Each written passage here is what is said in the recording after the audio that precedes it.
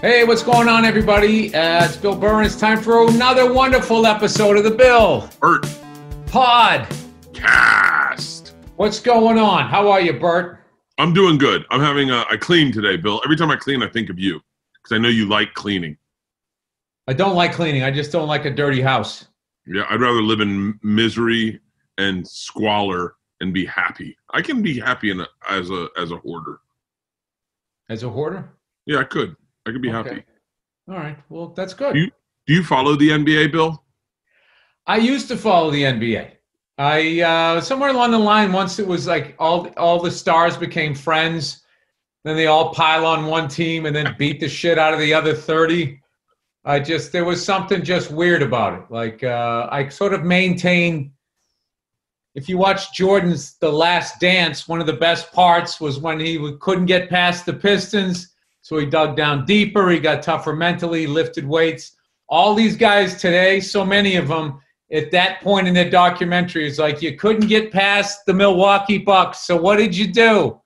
Oh, I just signed with them the next year. It'd be like Bird becoming a Laker or Magic becoming a Celtic. The whole thing is weird.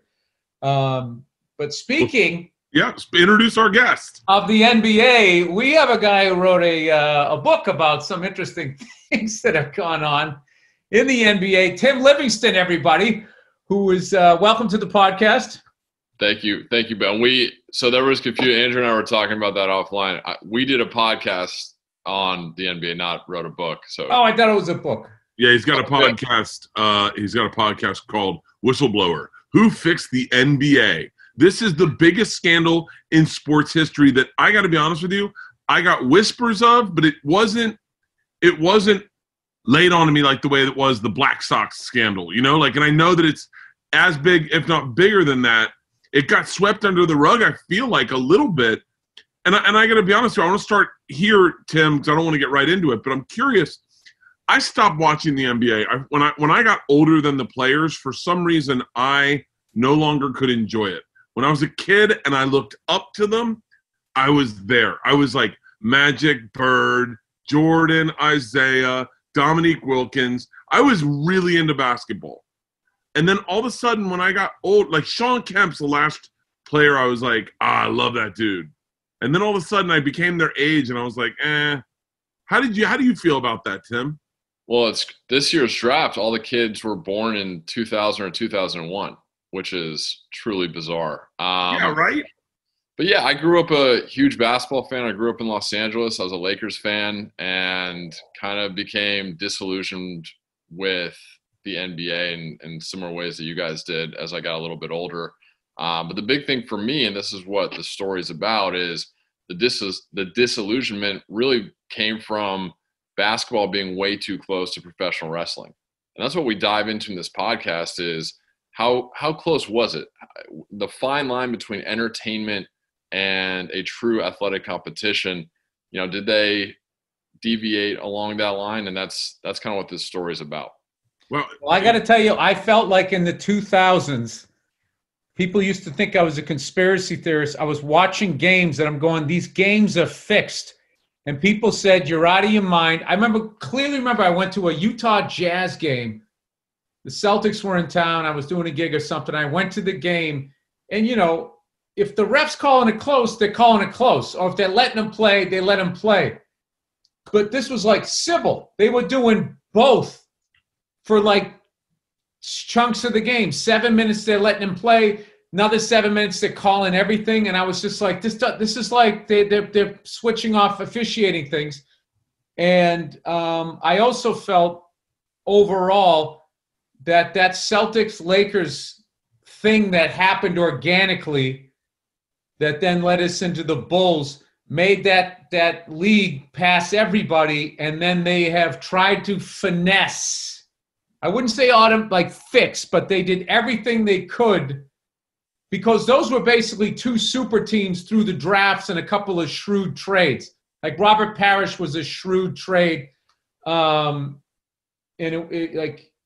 And I feel like ever since then, they have been looking for the Celtics-Laker thing again, to the point I think they looked the other way with the Kevin Garnett trade, where we got them for nothing and Kevin McHale was in the front office. And then all of a sudden the Celtics went from nothing to being in the 2 years in a row with the Lakers in the finals, or the final, whatever you call it.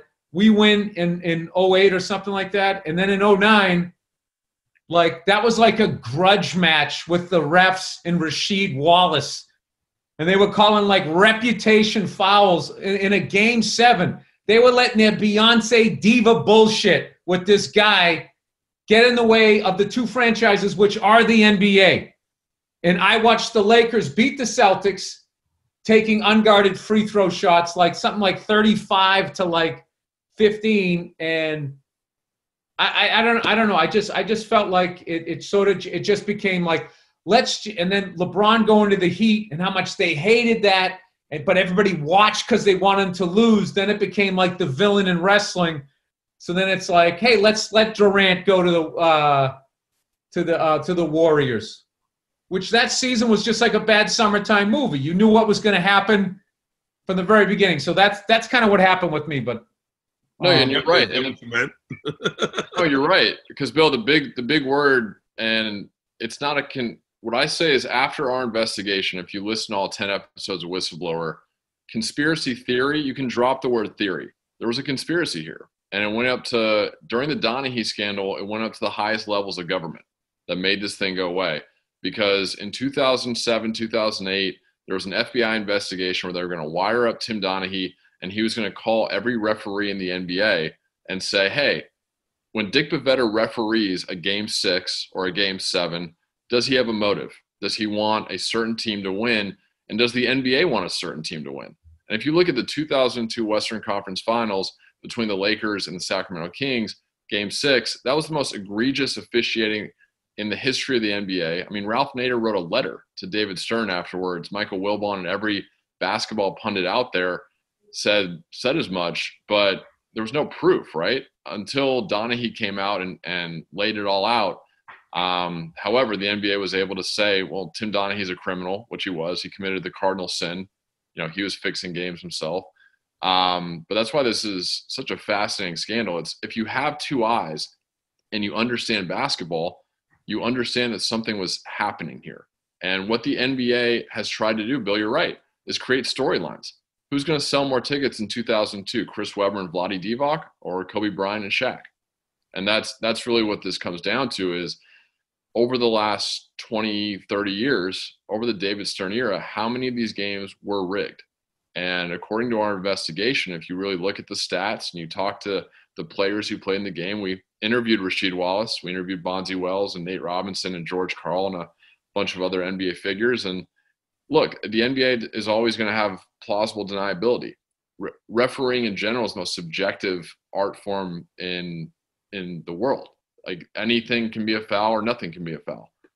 You can let them play or call everything. But at the end of the day, you know, were these games rigged? Was there a conspiracy, or is it all conjecture? Is it all theory? And in my opinion, there was a conspiracy here. And I remember seeing Kevin Garnett. I think he might have been playing with Brooklyn Nets or something like that, or whatever it was. No, he was with Brooklyn at the time, talking about when he was playing with the Celtics and they played somebody, I forget who, but he goes, we were not part of the NBA's script that year.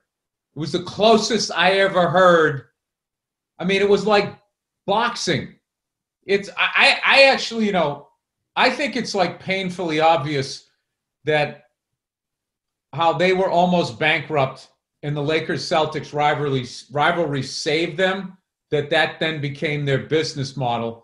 Once Jordan all of a sudden retires in 2008, what are we going to do? And they had the Spurs, but they lacked the star power sort of thing. People said that they were boring or whatever. And like, I mean, I think that there's just sort of an unwritten rule that the Lakers have to be good.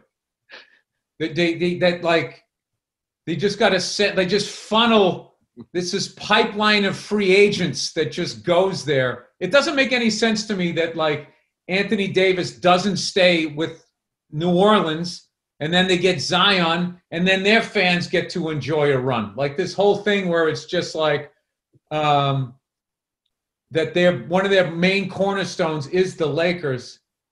Yet they also abandoned New York Knicks. I don't know. It's a weird run league, but I do think just as far, it's a shit league for a fan, unless you live in like certain markets.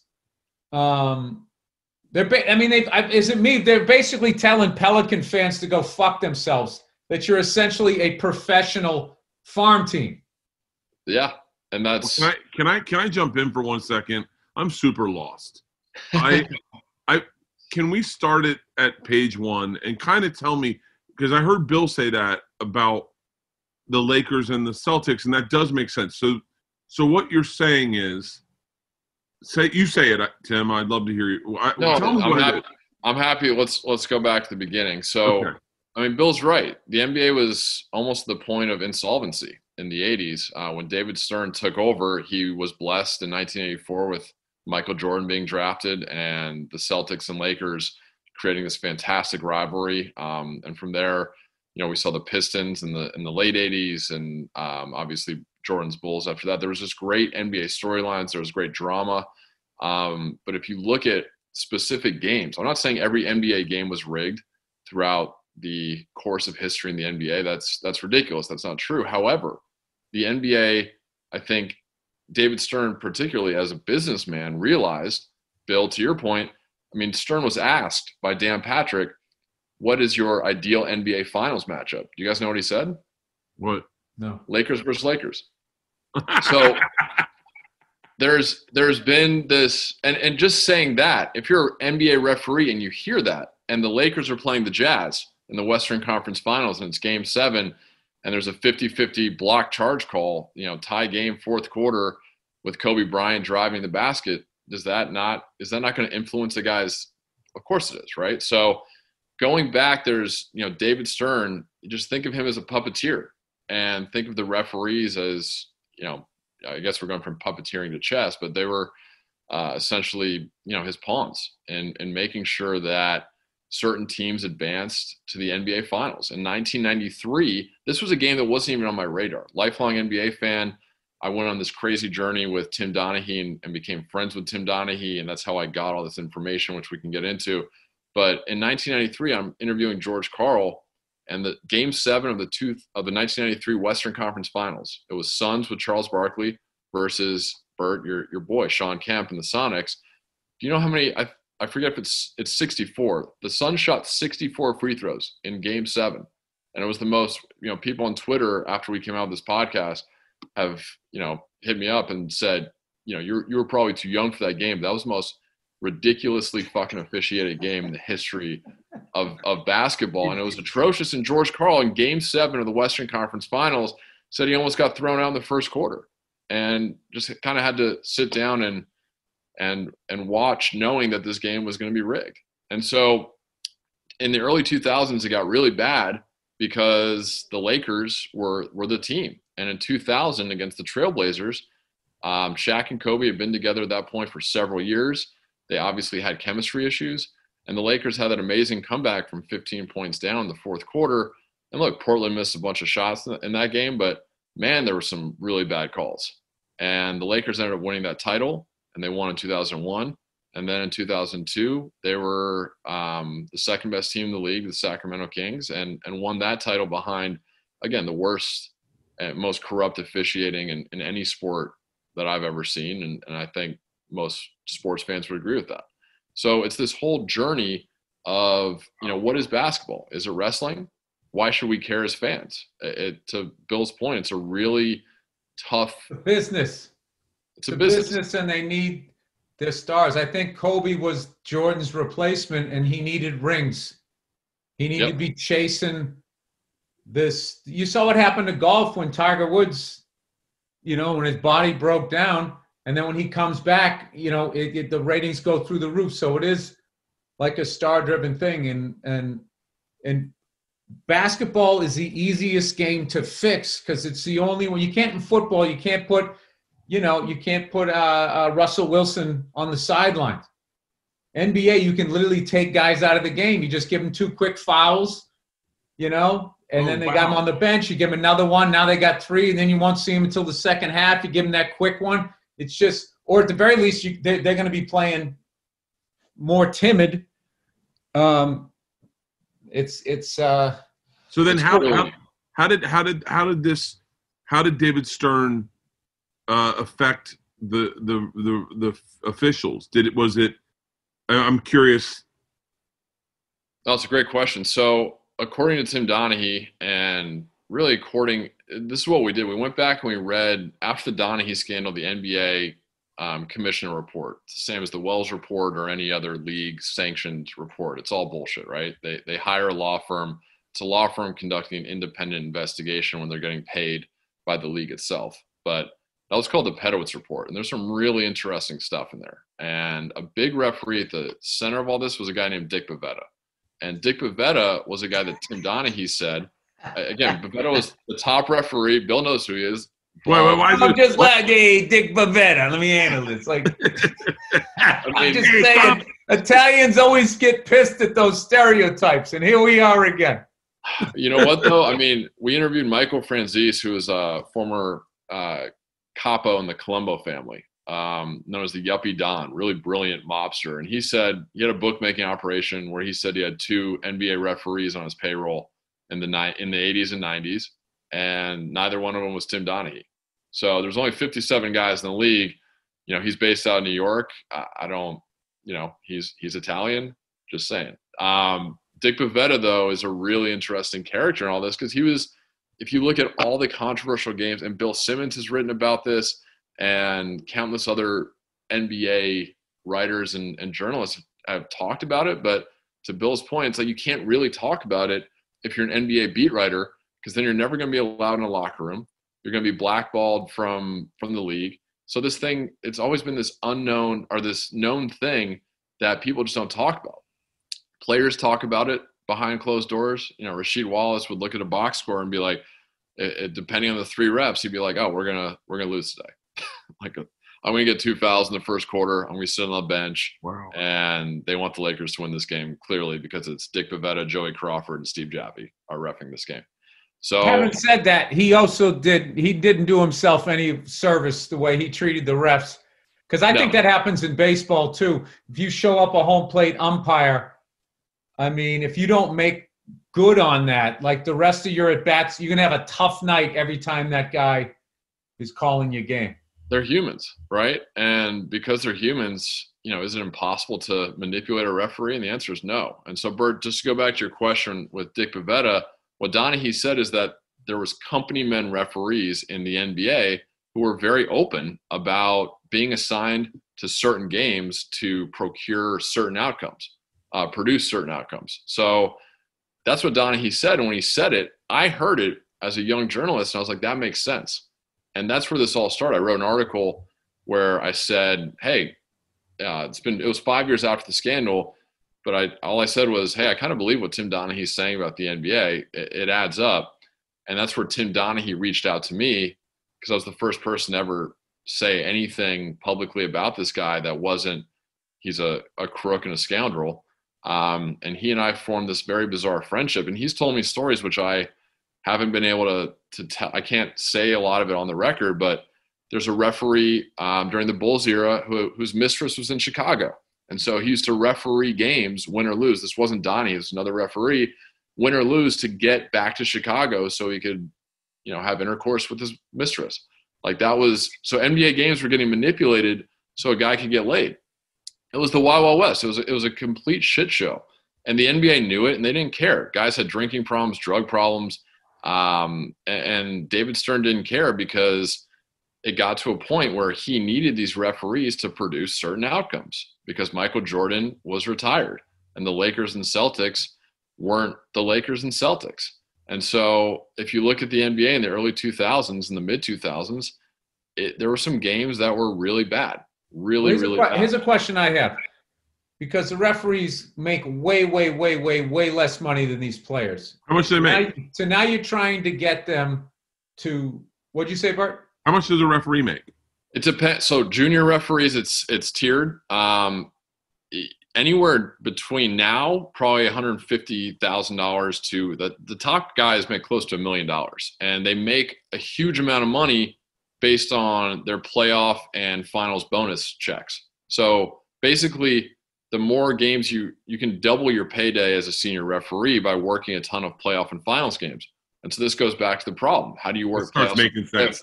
This starts how do you making work? a lot of sense. So that's how they pay him. Because I was going to say, if they're making shit money and then they're sitting on this big thing that the NBA's fixed, what's stopping them from being like, I'll just go to TMZ, get one big fat check and leave? So what they do is they give them a long career. You're a company guy. But how do you stop them from going Jose Canseco after they retire and go, he was doing it and he was doing it? It's brilliant. This is what the NBA does. The NBA keeps them on the payroll forever. So the NBA, if you look at all the guys I'm talking about, Shut the fuck up.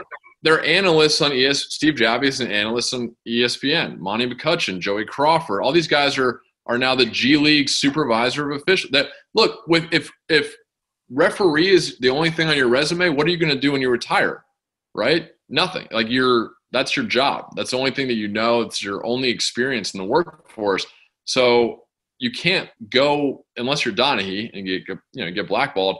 That's all you can do. So you've reached the pinnacle with the NBA.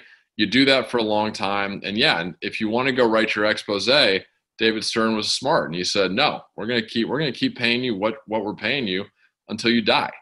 And so that's why none of these guys have ever come forward. They're all still on the teat. They're all still getting paid. So this is like their paid girlfriends, like the NBA guys who are screwing around. They got their wife and then they got their pay girlfriends. They just buy them shit so they'll keep banging them. So the NBA also has pay girlfriends with the officiating is what you're saying. Allegedly, so we don't get Allegedly.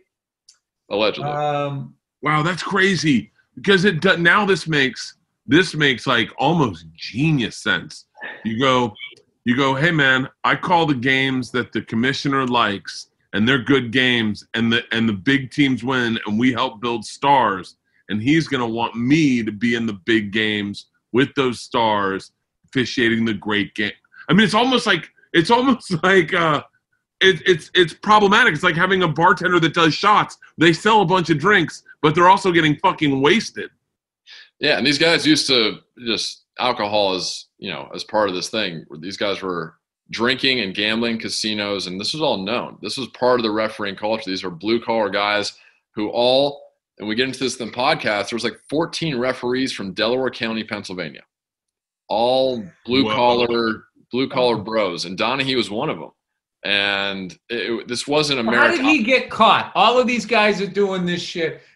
Was it because he went outside the NBA pay girlfriend thing and he tried to cheat on him with the mob? Like what happened? So what Donaghy did was, so again, we've talked to other people. Michael Franzese was the only one who was on the record. Again, former mobster who said he had 2 NBA referees just on his payroll fixing games forever. Right. So hang on. Start here.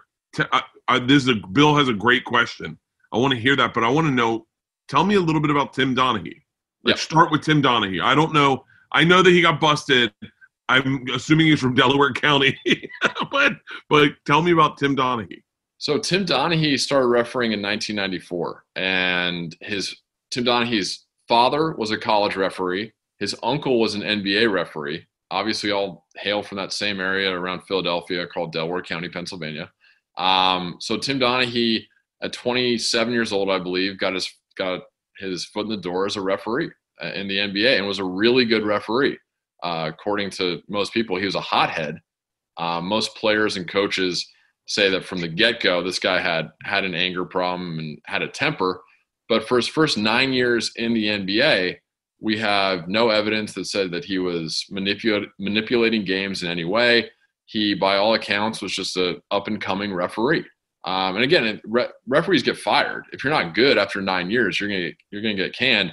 He was starting to work playoff games. He was working his way up. And then in 2003, this is, as we get into the podcast, you can only believe what Tim Donaghy says. You got to take everything with a grain of salt.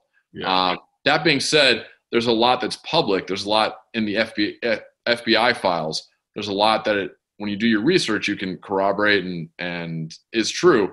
So he started gambling on games that he refereed and allegedly fixing them in 2003. So from 2003 to 2007, that's a long time. Tim Donaghy was betting on games that he refereed.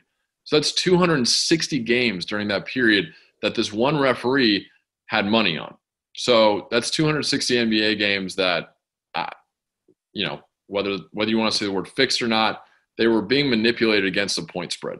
So that's Tim Donaghy in a nutshell. Tim Donaghy got caught on a Gambino wiretap. And so what happened is towards around 2006, 2007, Donaghy thought he was never going to get caught because this was so easy. This was not difficult. It's not difficult for an NBA referee if the Pistons are favored by 5 points over the Hawks to make sure that the Pistons win by 7 instead of 4. That's not hard. That's a really easy thing to manipulate. And he was winning, according to him, 80, but according to his co-conspirator, 90. So let's say like 90% of his bets, right? So you're not betting, you're just printing money. So he was doing this for years. What kind of bookie what kind of bookie is going to take a bet from a guy who's refereeing the game unless they're in on it? So that's what it was. They were saying, hey, make sure the Pistons win by more than 5 tonight, and we'll let you put. He's not even betting; they're just paying him to do it. 100%. So he was getting paid. Again, I think the big question with Donaghy is how many people was he giving tips to and getting money from? So it wasn't Donaghy. Again, this is pre-internet gambling being what it is today. So there was guys in New York and Philadelphia who caught wind of the scheme and were kicking Donaghy back money. But Donaghy was involved with a really big bookmaker named Jimmy Batista. And Batista he was really a money mover. He wasn't a bettor, but he moved money for some of the biggest sports bettors in the world. And he caught wind of the scheme and approached Donaghy. And so basically what happened, long story short, Jimmy Batista had a pill problem and a cocaine problem, got caught up with the wrong guys, got into some serious 7-figure debt, and started yapping that hey, don't worry, I'm going to pay you back. I got a referee in my hip pocket. FBI heard that.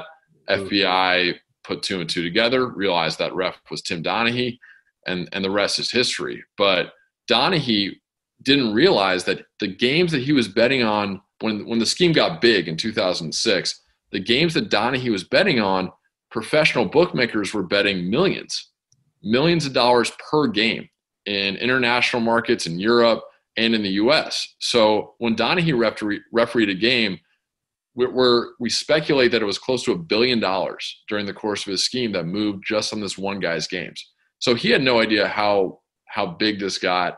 And when he got caught and when the FBI got involved, he didn't know. He thought it was still reasonably small. He thought he would be making an extra, God knows how much money every year for his entire career in the NBA. And this was a guy who was going to be refereeing. If he was still refereeing today, his peer, this guy named Scott Foster, and Bill, I don't know if that rings a bell. Scott Foster is the top NBA official today. Scott Foster and Tim Donaghy were best friends. They exchanged 134 phone calls at the peak of this scheme. And on the phone that the FBI says Donaghy was using for gambling. And Scott Foster is the top NBA official today. Never had to answer any questions about this. The FBI came out, this all came out. And this is the guy that we're trusting today to referee the most important games in the league. I remember when that came out and they just put it on him. I'm like, what about the rest of the guys that were doing the game with him? It's like, how long could I shave points, Bert, on a game before you kind of like, Bill's acting, is he having an aneurysm? Like, what is he doing over there? Like, you'd know what was going on. They always get it to the lone crazed gunman whenever there's like this level stuff that is involved. I am so glad that I was just called paranoid, a conspiracy theorist. Like I just got totally disenfranchised with the whole thing. It just looked so manipulated. Even like the whole creation of the super teams and like, I don't know. Like, I don't know how you watch a game 7 and you call 30-something fouls on one team and the other team only in the teens, unless the other team is just hacking the shit out of you. But if it's just pedestrian shit. So I would think that then ESPN, everybody, because they're all making money off of it and making so much money off of it, that everybody just sort of shuts up, except maybe at the Christmas party when somebody has a few, and everybody just buys the myth and sells the myth that this one guy, like, So here's which I'm not saying that couldn't happen, but he would get busted really quick. But he was branded as David Stern. David Stern came out and just said repeatedly, rogue, isolated criminal, rogue, criminal, rogue, rogue, rogue. That was the word that was branded. And again, the NBA was brilliant, but here's what, bringing up ESPN, Bill, I'm happy you did, because I don't want to give away to your audience too much of what happens to the podcast, but one interesting thing that happened, so the NBA's entire business, and this goes back to everything we're saying, a majority of the NBA's revenue comes from its TV contracts, right? It's an entertainment company. They're trying to create the best possible TV product. And usually that entails the Los Angeles Lakers. That's why David Stern said his dream finals is Lakers. That was just purely Lakers were the highest rated team consistently when the NBA played a finals game. So that's all David Stern was saying. That's also their business model. Fuck New Orleans because no one cares. Because 100%. We're not going to take the time to try and build this thing up. Right. It's fucking We'll let Kobe say, I'm not playing in Charlotte, and stick him in LA. And then we'll let Shaq go there and Phil Jackson. Exactly. And then we'll let the Celtics build up and get Kevin Garnett for nothing. I mean, I was just watching it going like, this looks like they're trying to make Ocean's 11. That's what like So what happened during the scandal, it's fascinating, is ESPN and Turner signed a $7.4 billion deal with the NBA in 2007, 5 days before the scandal came out. So David Stern learned about the scandal and realized that the biggest scandal in the league's history, one that could jeopardize his legacy as commissioner, one that could jeopardize the integrity of the league to the point where, again, conspiracy theorists and paranoid, like, those things wouldn't be, those would be commonplace, right? Everybody would feel exactly as you felt and as I felt during that era. So he signed a $7.4 billion deal with the leagues and didn't tell the leagues that this was about to happen. He knew that the scandal, the FBI informed Stern that the scandal was coming down the pike. Stern was like, okay, we'll do whatever we can to help in your investigation. Then he calls Turner and ESPN and says, hey, we're good to go on this deal, right? Okay, let's sign, boom. And then 5 days later, the scandal gets leaked. And again, what's brilliant about the NBA PR strategy, guess who leaked the scandal? I don't know. Who? The NBA. So we proved pretty definitively that the NBA knew that Donahue was going to wire up, that he was going to go around the league and get all these officials to talk, not knowing that they're being recorded, about things that happened, that these referees were manipulating. The league was corrupt. So wait, the NBA was like, fuck Donahue telling my narrative. I will tell my own narrative. We'll leak the story. You're not going to fucking rat out all our fucking rats. Shut the fuck up. Yeah. All right, everybody. We got Blue Nile. Blue Nile. Blue Nile, baby. Not the red one. Blue Nile. At BlueNile.com, you can celebrate all of life's special moments, from creating the custom engagement ring of her dreams to gifting a once-in-a-lifetime piece, all at prices you won't find at a traditional jeweler. Are you looking for a gift that sparkles this holiday? Yes. Well, you're in control, Bert, at BlueNile.com. Is it time to mark a special occasion, Bert? It is. Oh, from engagements to anniversaries and birthdays, you need a trusted, no-pressure online jeweler to help you craft the perfect piece. Build the engagement ring of her dreams, not your dreams. Certainly not your wallet's dreams, but her dreams. Never settle. At BlueNile.com, choose from more than 100,000 ethically sourced, Bert. No blood diamonds. No blood diamonds. These are free-range diamond pickers.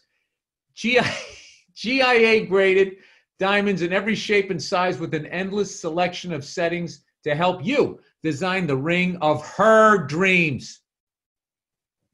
Her dreams. Blue Nile has simple online tools that let you choose the diamond shape, size, and clarity, as well as the setting style. Blue Nile's bench jewelers will then build your perfect engagement ring. Each is one of a kind. Or celebrate life special moments with fine jewelry. Nice. Hey, Bert, you got a birthday coming up? How about a nice pinky ring from Blue Nile? Blue Nile is now offering I've got an exclusive anniversary selection. coming up. Oh, you do? Yeah, right, December 27th. Well, maybe you should go to BlueNile.com because right now they are offering an exclusive selection of Lightbox lab-grown diamond fashion jewelry. Oh, this is this thing. We got to get a Lightbox, Bert. Start making jewels. Yep. This premium product line was released just in time for the holidays and makes a memorable gift. Blue Nile's Lightbox lab-grown collection includes new and exclusive styles of earrings, pendants, bracelets, and rings, accessibly priced at and set in 14-karat gold. Give the gift of premium lab-grown diamond fashion jewelry. Lightbox lab-grown diamond fashion jewelry is priced at just $800 per carat. That's roughly 1/5 the cost of a natural diamond jewelry at the same quality. Oh, I love it. That's beautiful. She'll never know, everybody.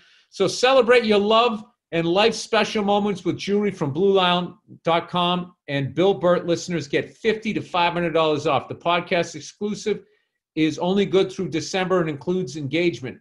Use code Bill Bert.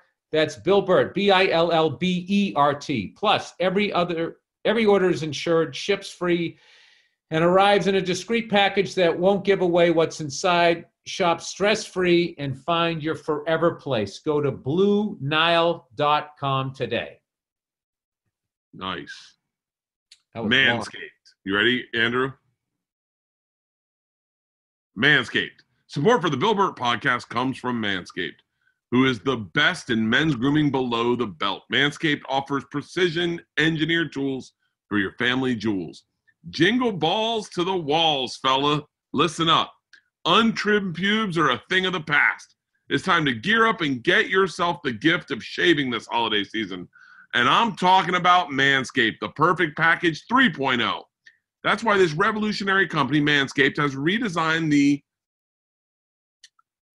electric trimmer. Their Lawnmower 3.0 has a proprietary advanced skin-safe technology, so this trimmer cuts on your nuts. Yep. It's also waterproof, so you can use it in the shower. The Lawnmower 3.0 comes inside their brand new Perfect Package 3.0, which makes a perfect gift. Did I just read the same sentence again? The Lawnmower 3.0 comes inside their brand new Perfect Package 3.0. A lot of 3.0s. A lot of 3.0s for the perfect gift this holiday season. It's literally everything you need to keep trimmed and cut free. And to smell nice down there, to smell nice down there. Come on, Bert. You got one paragraph left. And you don't use the same trimmer on your face as you do on your balls. That's just nasty. The Manscaped Perfect Package 3.0 also includes Crop Preserver. That's an anti-chafing ball deodorant and moisturizer. You already put deodorants on your armpits, don't you? Why are you not putting deodorant on the smelliest part of your body? And yes, your balls stink. Speaking of sweaty and stinky balls, I'm thankful for their Crop Reviver. This product, along with the Crop Preserver, keeps your balls from sweating, smelling, and sticking. These products smell so good. Their manly scent is attractive and will help set the mood for, if you know what I mean. The perfect package will also come with a pair of Manscaped boxers that'll keep your junk fresh, feeling fresh all day. It's time to upgrade from those overused pair of boxers to Manscaped's high-performance anti-chafing boxers. 'Tis the season to get Manscaped, so get yourself, your dad, your brother, and your best friends all the gifts of the best of the Manscaped Perfect Package 3.0. Get 20% off plus free shipping by going to manscaped.com/BillBert. Your balls will thank you. Remember, get 20% off plus free shipping at manscaped.com/BillBert. That's 20% off with free shipping at manscaped.com, manscaped.com/BillBert. Clean up your nuts and make Santa proud this year. So it keeps going up. And if you look at, there were some very odd dealings in the court that it made it seem, in my opinion, that David Stern and all of his big New York lawyer friends, the district attorney's office included, really wanted this thing hushed up, wanted these guys to take their plea deals, go away for a little while, and for this thing to go away. So it keeps going up, and that's what we break down in Whistleblower is, holy shit, this wasn't just a couple basketball games. This was a systematic problem within the NBA. You think they're going to get away with it? I mean, it feels like they did, and I went on a sports show yesterday or a couple days ago, and it was basically an NBA one, and all they were talking about was the draft, and during the off season, does this big piece move to here, and does this go over there? And I was just joking, saying I think the NBA stinks, and I didn't talk about it being fixed because I didn't realize it was what you're saying. That's what you guys. So we released this podcast. Our final episode came out at the end of October, so it's still a pretty new podcast. And at this point, where our downloads are into the 7 figures. I've been on a bunch of Dan Patrick and Dan Levitard and a lot of shows, and a lot of people have listened to this. I know at The Ringer, at ESPN, at all, right? So people know what we found and know what the investigation, they know what everything I'm telling you guys is in the podcast. So, and this is everything I'm telling you guys is just, these are small pieces of a huge conspiracy. So I reached out to the NBA for comment. They've remained mum, and I'm just sitting here like, yeah, I'm sitting here. I'm like, do I have to talk to Bill and Bert for fucking people to realize that this happened? This was a conspiracy. The NBA has been rigging games for years for the entire Davis Turner. You have to look at you have to look at a lot of NBA finals with a huge asterisk. And it's a shame because as sports fans, Bill, you're just watching the Patriots game before you came in. What if we told you that, as a Patriots fan, it's probably not the best example, but Oh, are you going with that again? I love how we're talking about an entire league that cheats and everybody. I'm not. I'm going to tell you this, though. That is the genius of Jim Irsay. A convicted drug addict with a dead mistress who hired a guy who wasn't a scientist.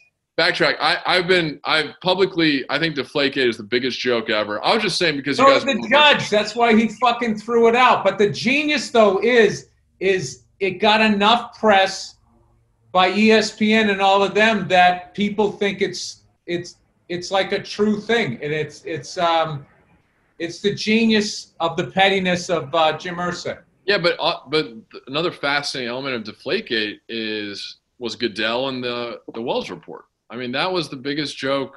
I mean, the entire charade around that, and you have to wonder, was that just the NFL doing what the NBA did, wanting to create a storyline, wanting to brand the Patriots as the villains so that the other. No, I think what it was the fact that the Patriots fought it and beat it in court was this big thing of like, oh shit, mommy and daddy just got defeated by one of our kids. We can't have that. So what they did was they found a loophole. Is they went back after the judge was like pissed, going, why are you wasting my time with this horse shit? There's nothing here. And then remember, he was fine. And then they brought it back again. They said, their argument was, is the NFL a corporation? The judge said, yes. Does a corporation have the right to suspend an employee? They said, yes. And they said, well, is Tom Brady our employee? Yes, he is. And they said, fine, he's suspended. So what they did was they then went like in-house with it. And they used that loophole to suspend him. But everybody who, Tom Brady, the good-looking guy with the model, winning all the rings, hated his fucking guts. So they went with the first narrative of it. Yeah. And most of them are golfers, where Bert will tell you some of the biggest fucking cheaters on the planet with their breakfast balls and all of that, mulligans and shit. Got to listen to those fucking assholes. Well, Banker playing golf is going to tell me that fucking the Patriots cheat. Okay, buddy. Well, you brought up Tiger Woods. Tiger Woods, I forget, I think this was in the mid-2000s, but during his physical evolution, ordered $250,000 worth of something from Anthony Galea, who is the foremost HGH doctor. He's the guy that all the baseball players and all the football players went to for HGH. And that's public that Tiger Woods ordered $250,000 worth of something from Anthony Galea, PRP shots or something that he claimed that he. Well, hey, there was another guy who played for another team that no one gave a shit about, and for some reason his wife ordered a bunch of that shit that went to the house. His wife, she hurt her back taking the dishes out of the dishwasher, and she needed some steroids. But for some reason, ESPN just did not find that story interesting.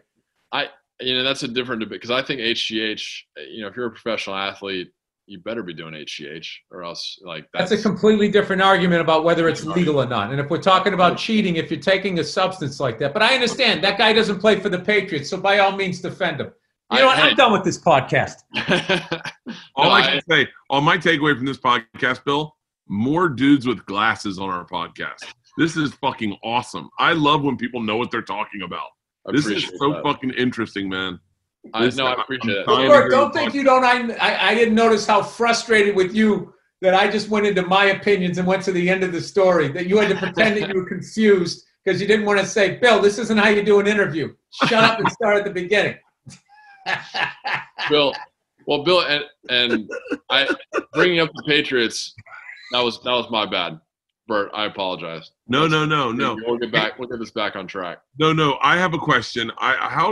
Just out of curiosity, for say someone that doesn't know a lot about basketball, how did he cheat? Did he say, all right, I'm gonna put the spread's 5 on the Lakers. I'm gonna let them play the first. I'm gonna let it.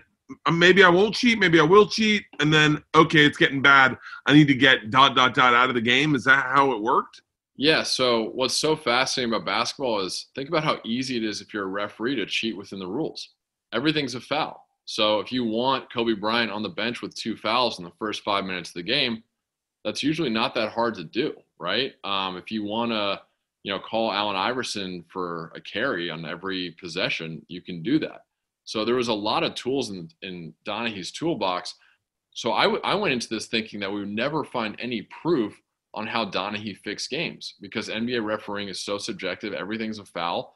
And we had talked to guys like Franzese who said that this was easy. But what's really interesting is that Donaghy's co-conspirator, Tommy Martino, and again, Bill, you'll listen to this podcast. I mean, the names, Martino, Batista. I love it. I'm already seeing the Scorsese movie. We'll talk. Maybe you can help me get hold of Marty after this because Terrence Winter just passed on writing it, which he was a fan of the podcast, but I was bummed about that. So anyways, Tommy Martino comes out and says that Donaghy used the out of bounds line. That when a guy that and again, this was 13 years ago before there was as many cameras and especially random games, Bert. So think about Hornets versus Timberwolves in January. Nobody's watching that game. Nobody cares. But Donaghy used to use the out of bounds line. If a guy was even close to out of bounds, so if they bet on a team and that team, the guy stepped out of bounds, Donaghy would just, pretend like he didn't see it. The other team, if they got remotely close to the out of bounds line, blow the whistle, going the other way. So it was that's what pissed me off because I was like, damn it, Donaghy, you're that brazen. You didn't have to do that, right? It's just a few fouls. And again, what's interesting for me, the fourth quarter is the worst time to do it.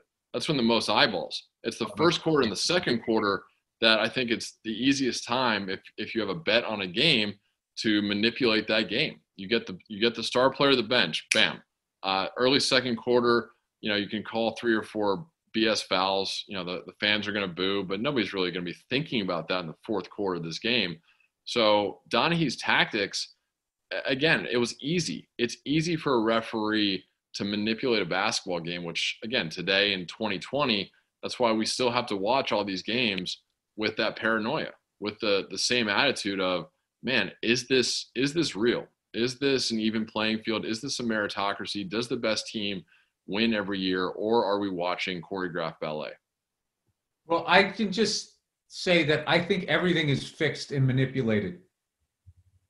And it's what I can't stand when there was somebody I knew who I really liked, really respected, was trying to say that there is no they. And it's like there's always there's always they. There's always this whole country came about. We conspired to get the British out of here. The whole thing is you go into a bar when you're a single guy and you want to get laid. You and your buddy, you come up with a game plan. You conspiring to get some pussy. This just, dude. And I had friends of mine. They coached Little League, and there was always one dirtbag that had some sort of inside line on the best fifth graders that were coming in, even at that level. And I just think I really have to say that to find out that these leagues are manipulated is not surprising, I guess. And I think it's the NBA sold their soul to the super team and got themselves involved in this, where I think the NFL is just a better run league as far as because anybody can win. It's sort of, they don't have like the Lakers kind of Celtics thing going on there.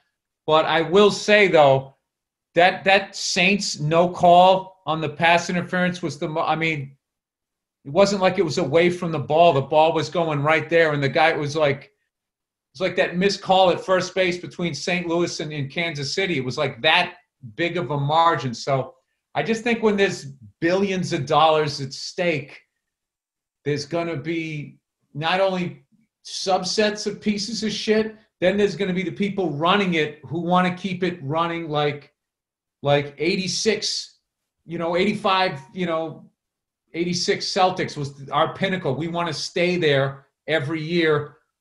What can we do to manipulate it? So, yeah, I don't know. I agree. Bert, were you going to say something? Fuck.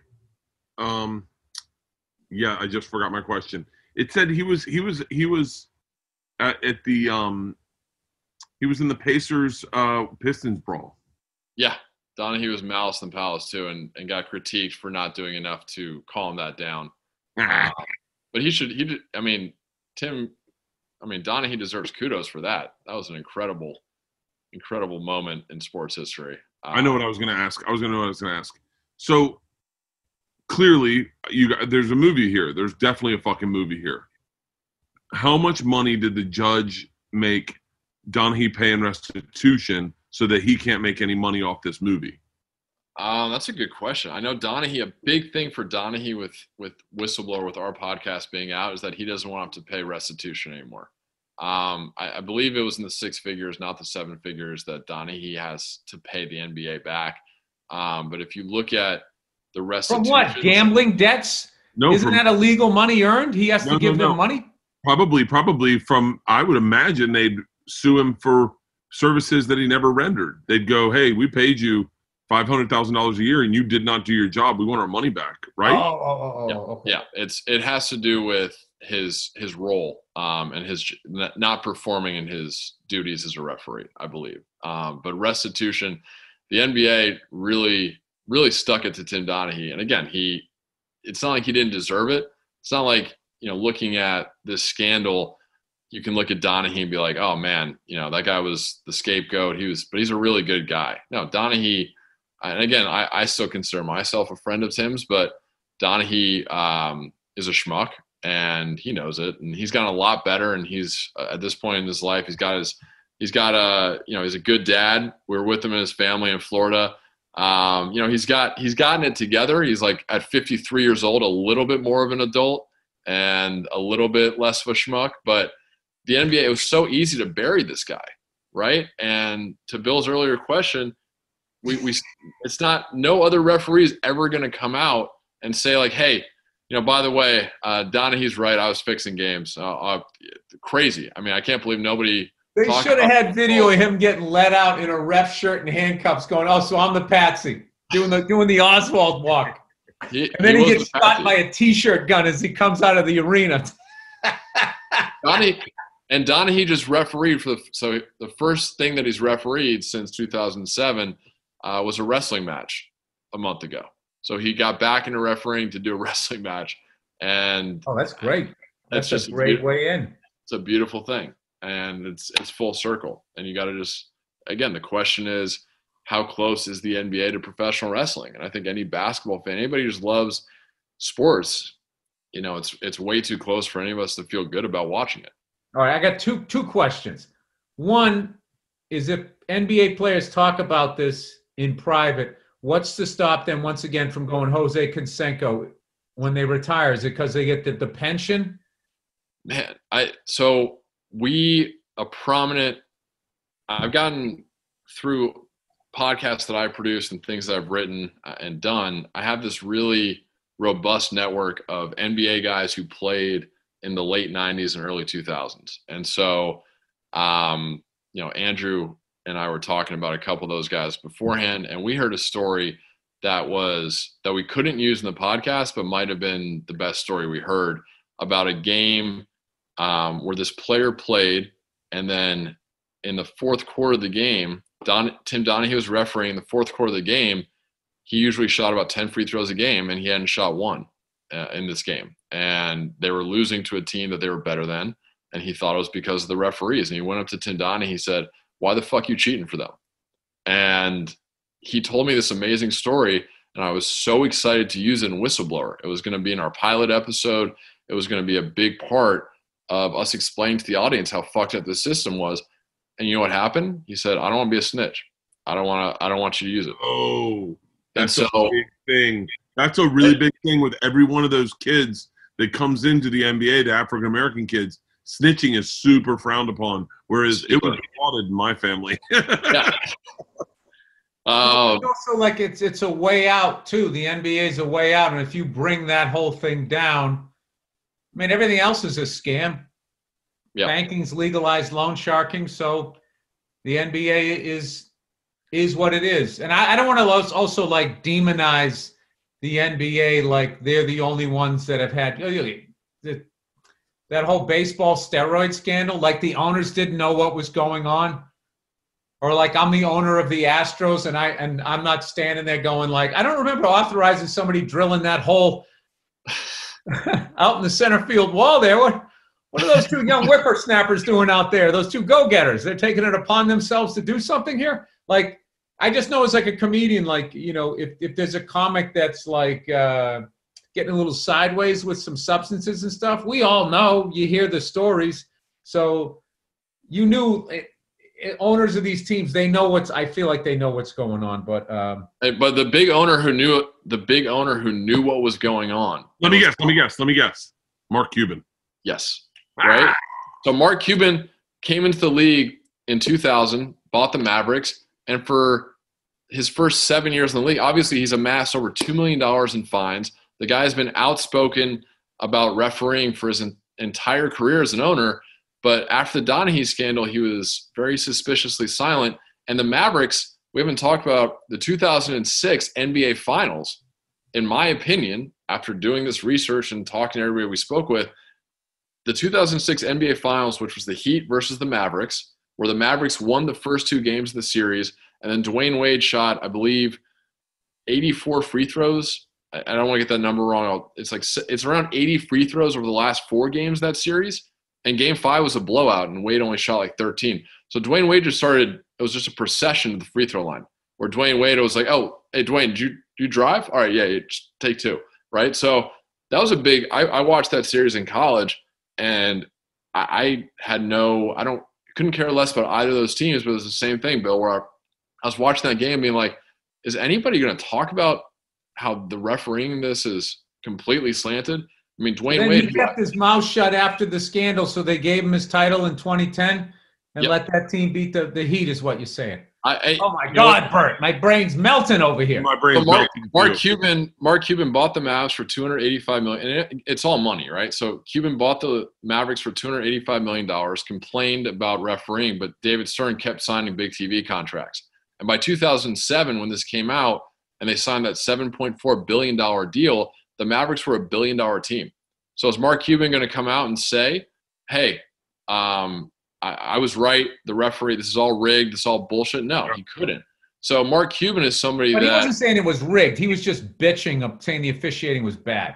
Yes, you're right. He wasn't saying it was rigged, but if you ask him about the 2006 NBA Finals, he's going to say that they got screwed.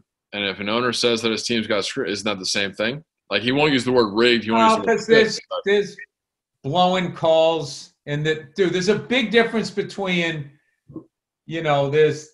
I think there's a difference between the officiating sucked to that was a home job to, okay, this is a straight up fucking, we decided before the game even started. I mean, there is, to play a little bit of a devil's advocate, there is the human element where there are certain players that referees just don't like.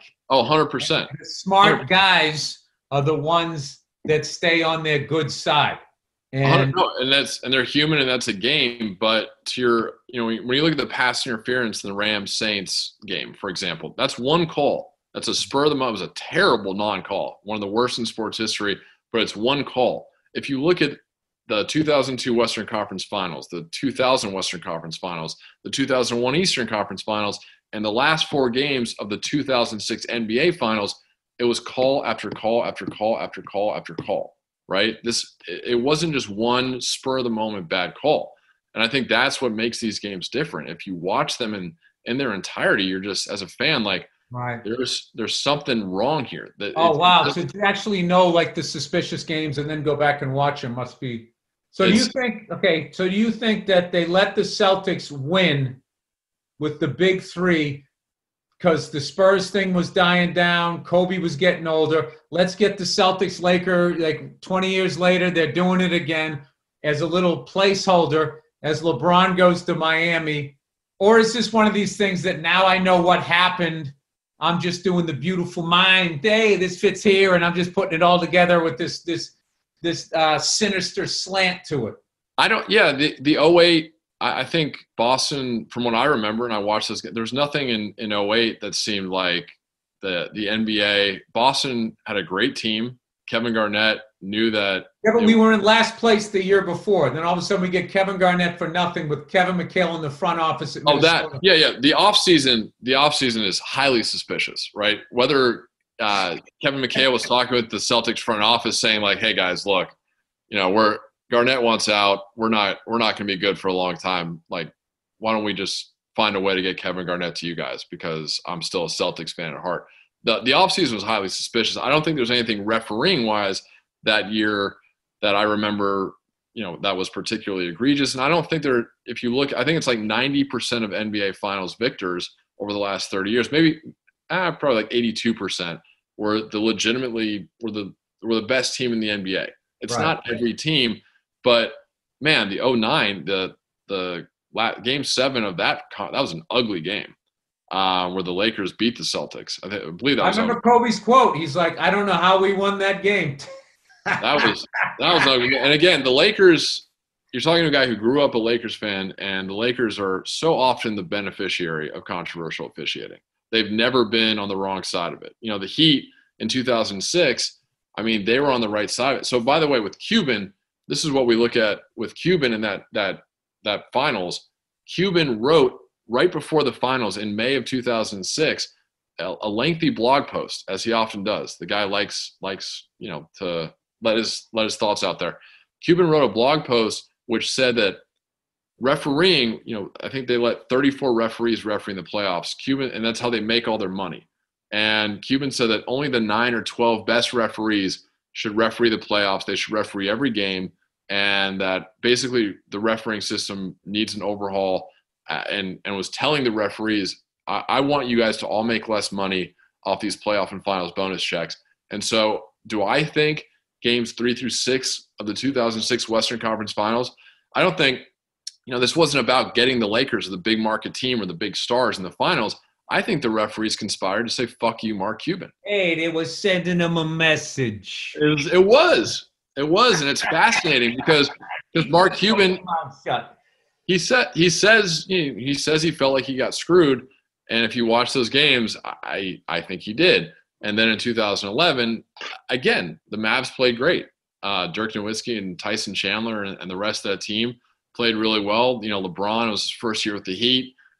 They were kind of tight. They weren't really a dominant force yet. So I don't want to say that was rigged for the Mavericks. But the problem is that we can look at every single finals in the history of the NBA and play that game. And it's a game worth playing. I get what you're saying. You're not saying it's 100% of the time, but when the profit margins are dipping, then the manipulation starts to make sure that the TV contract, we're gonna justify why you're paying us this, because we don't want to have like a Yankees Mets series where the Subway Series, and like nobody gave a shit except people in New York. Like you can't have championship series like that, because especially I would think that the pressure on the NBA with streaming and the internet and people taping games and blowing through, they needed to make it be must-see TV. I think that the same way, it's kind of funny, our business, Bert, where like back in the day there was like if you got like 2-3 stars in one movie, that was incredible because there was so many different movies being made.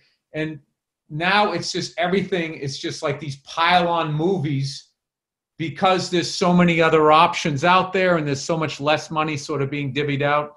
That I think the NBA kind of got swept up in that too. Hey, it's a fucking business. What are you going to do? Business. Yeah. What game, I hate to keep going back to, because the bigger picture of the NBA being involved in this collusion almost is fascinating. But I keep going back to Tim because those are the ones I know, right? What big games did I possibly watch that he fixed? 0. And that's in the 2000 and the Suns Spurs series in 2005, I believe.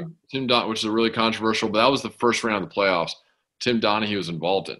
But what's crazy is that all the games that I've referenced over the course of our conversation were all refereed by Dick Pavetta. Almost every single one Dick Pavetta was involved in. Steve Javie, Joey Crawford, Bennett Salvatore, just throw another great name out there. Like Donaghy didn't referee those games. None of them.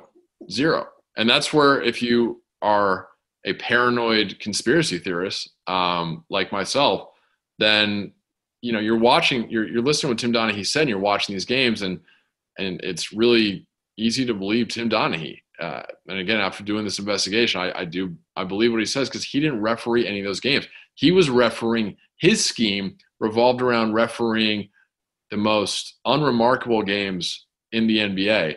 And those games moved millions of dollars. And if you look at the betting data from those games, and you can tell, if a lot of money is being bet by professional bettors on a game, Vegas, the odds makers react, right? They move the line from, and we don't have time. If you guys want me to do a sports betting explanation, I'm happy to for your listeners. But if it's like the deep state of sports.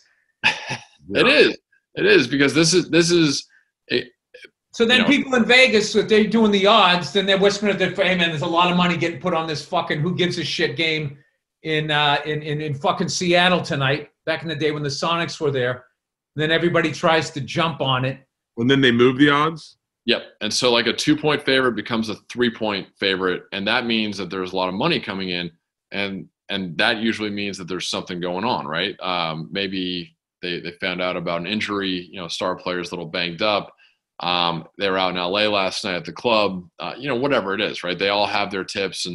But during the Donaghy scandal, we found out that one of the books, one of the offshore books where you place the bets knew about the Donaghy scheme, knew that Donaghy was manipulating games and wouldn't take bets on whatever game Donaghy was refereeing. And the sports book, were betting at other sports books because they knew that Donaghy was fixing games. So, this could go wild. Figure out which way he was going to do it. I'm not a big gambler. How could you figure? Okay, Donaghy's doing this game, and I'm watching the line move. It goes from 2 points to 3 points. Well, then obviously they're trying to get me to take the other team, so I should take the points. So it's a little more complicated than that because because they would do head fakes. They would put a lot of money on the wrong side to make the line move a little bit, and then they put a shit ton of money on the right side at the very end, and force all these books to move the line even more in their favor and make it seem like all the money was there. So they would take a lot more money on the right side.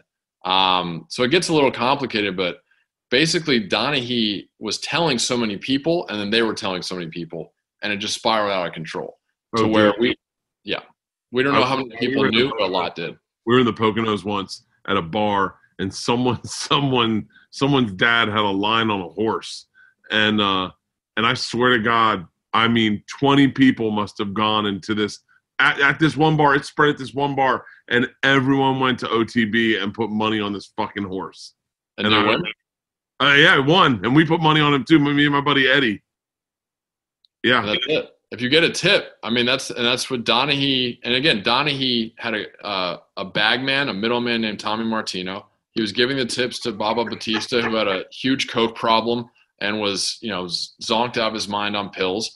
They were all telling people. Donaghy was telling people, and that's how he got caught, right? And just so many people knew about this thing by the end, including the Gambino crime family, the most prominent crime family in New York. I heard they're all legit now. Yeah. I mean, I don't want to get in trouble here, man. Big fan of the Gambinos. Big fan of the Gambinos. No, the Gambinos, like, I'm sure if any Gambinos listen to Whistleblower, I mean, we're very complimentary of, they didn't do anything wrong. They just caught wind of the scheme. They were betting in legal markets by all accounts. And I heard it in that movie Casino, that when they kept going, our friends in Kansas City, they were actually talking about the Chicago mob, but they didn't want to have any fucking problems. So, what'd you say there in Kansas City? Really? I don't want to make. It's true. I got a tip. I got an anonymous tip.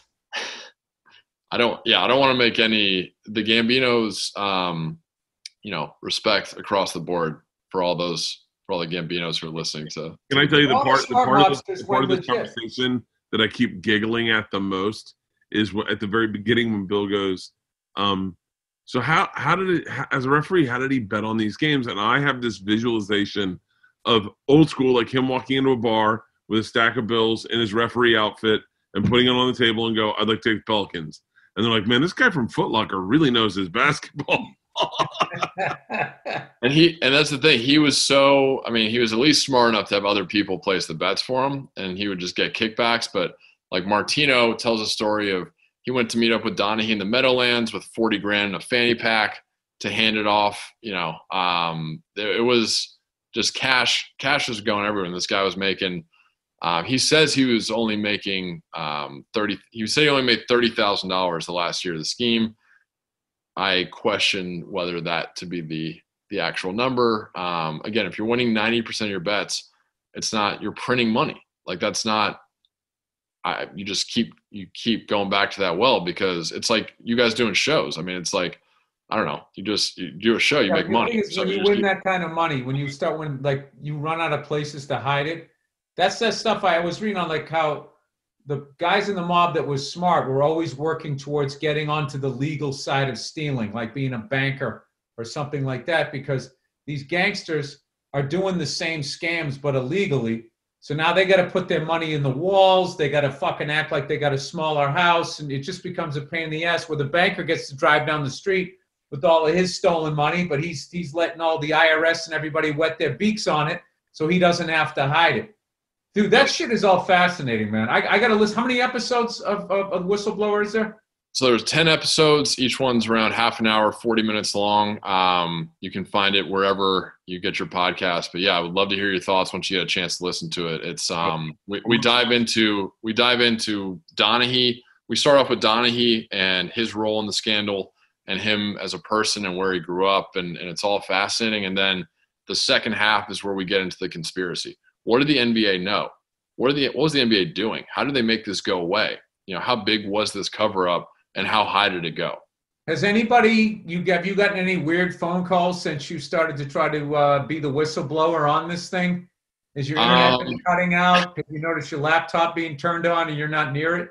You know what's funny is I'm talking to you guys. I'm born and raised in Los Angeles, lived there my whole life, and I got out right at the end of this thing, and there weren't any black Suburbans yet parked outside of my old apartment, but part of me was like, I gotta get the hell out of LA. I'm too easy for a target right now, and I'm gonna hide out right now, or at an undisclosed location.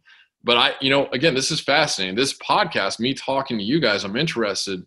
You guys have such an ardent following. If this will be another, I've been on several big sports shows, but I'm just wondering, especially on Reddit, Bill. I found a Reddit thread where it was like, oh, Bill Burr has outdated NBA takes and blah blah blah.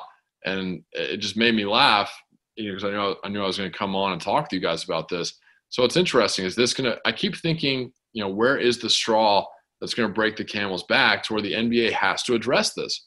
Because what we revealed is incredibly damning about the NBA, and they can't hide from it. It's public now. So they've at this point been able, despite the success of our podcast, been able to avoid it. I mean, conveniently for them, the season wrapped right before we got to the big stuff at the end of our podcast, the big interviews that really. What would have to happen is fans would have to become disillusioned with the game, and they're not. They're not. I think fans enjoy, kids and stuff. Like to them, the NBA is, 10 stars on one team, 10 stars on the other. And then there's a couple of the okay teams and the other 26 can go fuck themselves is just their idea of what the NBA is or how a sports league should be run. So I try not to be the grumpy old man, but I also got to say what I am thinking. But I don't know. So now, okay, you guys want to predict who they're going to have. My thing now is that the Lakers tied the Celtics at 17. They can't just let the Lakers get 18. They got to play the Celtics in the final, Who's going to get number 18 first? Clippers. The NBA has wanted the Clippers to be good for a long time. And now the Clippers obviously were good last year, and they blew it against Denver. If you're looking for a team that is a really interesting team to bet on this year that the NBA, if they're in a Game 7 with the Lakers, might want to usurp the Lakers. The Clippers are a really interesting team to look at. All right. I'll tell you what I'm going to do. I'm going to bet real low on every single Clippers game. I like it. I mean, Clippers. And that is I'm going to take, let's, how many games in a season? 82. 82. If I put $100, that's $8,000, right? I'm going to take $8,000 and I'm going to bet $100 on every single Clippers game. I like it. How it turn out? I probably will break even. But my question is their golden goose is what, from what you're saying, is the Lakers. Why would they want a competing that's in the same conference? It's Bill. I'll tell you why. This is my take.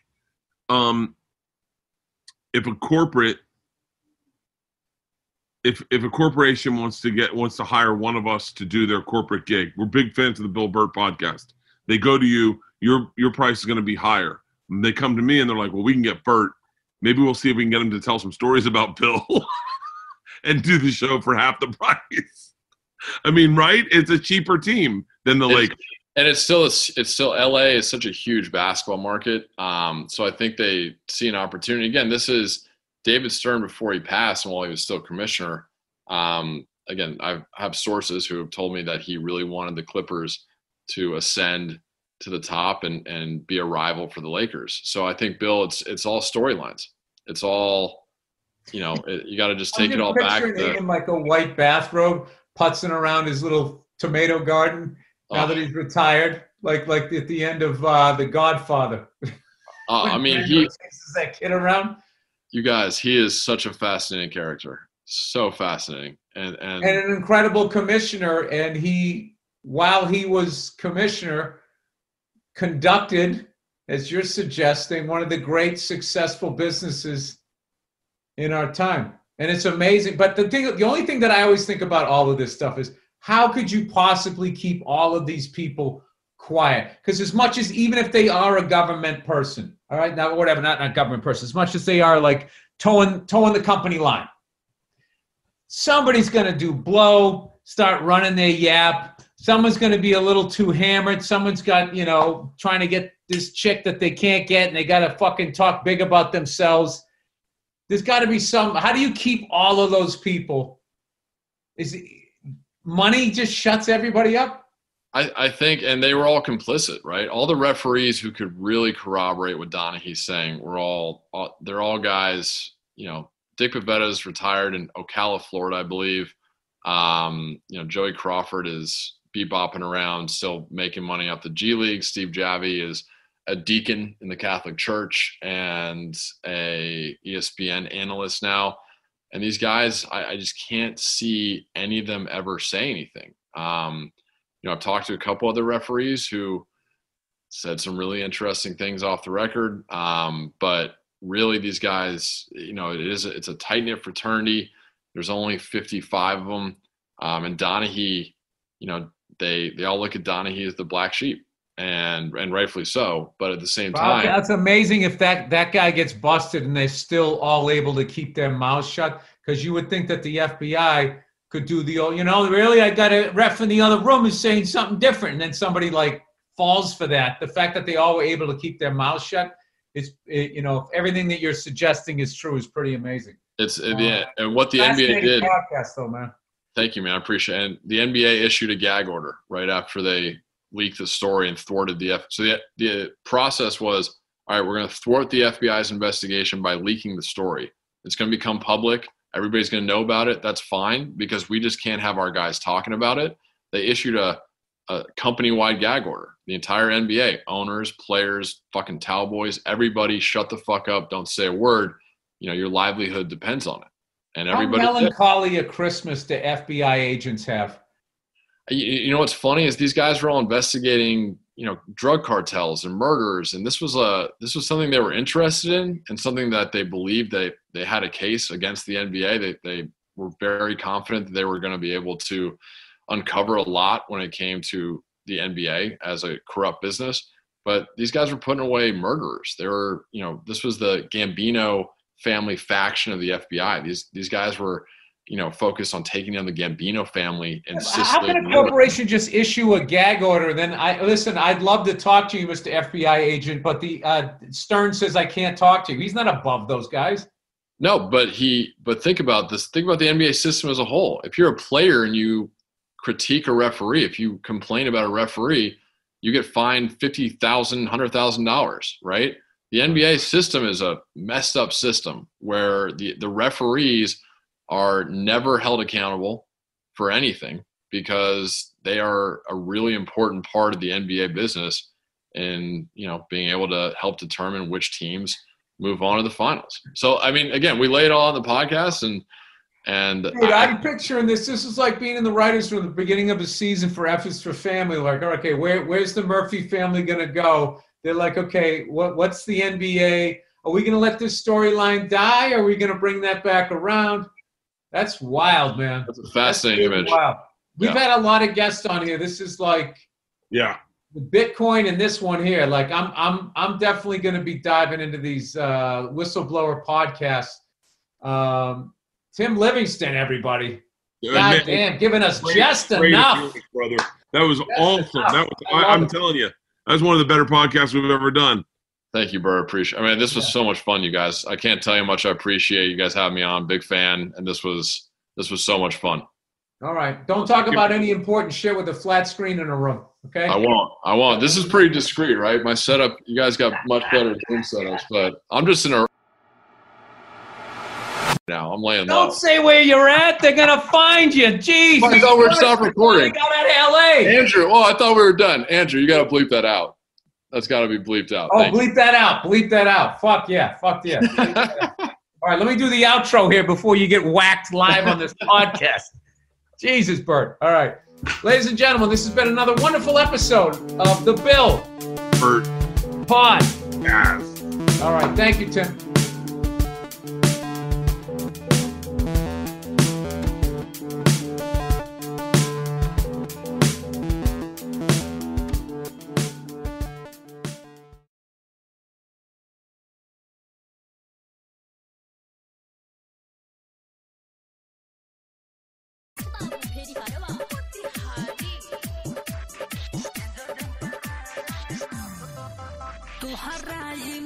छुट्टी हमारा से साथ दिल सही ना गोरिया पमान हो तुहरा बारात छुट्टी हमारा से साथ दिल सही ना गोरिया पमान हो सेनुरा होते दान हो हम तेजो दिन परान हो सेनुरा होते दान हो हम तेजो दिन परान हो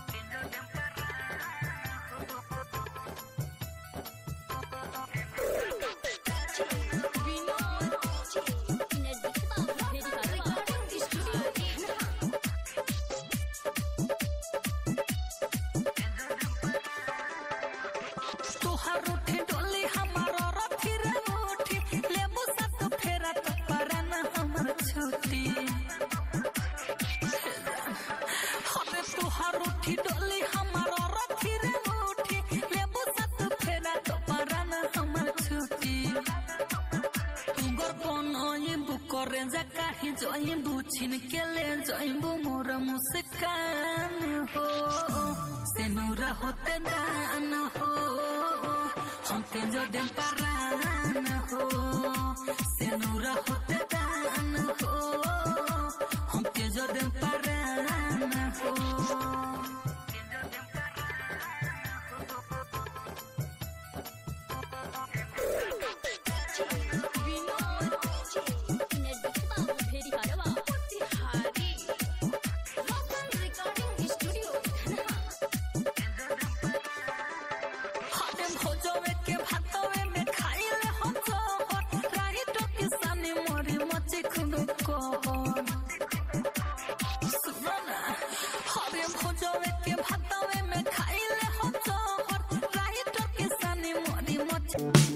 Hey, what's going on, everybody? It's Bill Burr, and it's time for another wonderful episode of the Bill Bert.